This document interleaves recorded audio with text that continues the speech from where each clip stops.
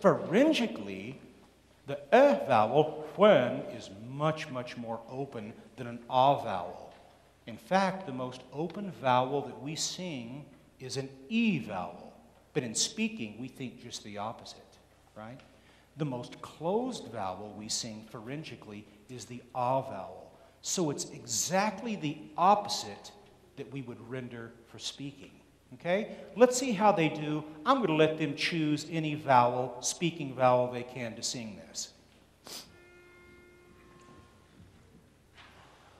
When I was sinking down, sinking down, sinking down. Now that's a first unskilled run through. Now we're going to shift to the IPA symbols that you're looking at now and that are written in their scores.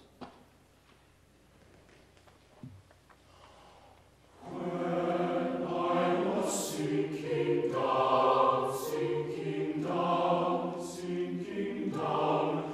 When I was sinking down, oh my soul. So you see, we have unity of the vowels without getting the individual singers to take on someone else's sound, which quite frankly is unhealthy. Okay?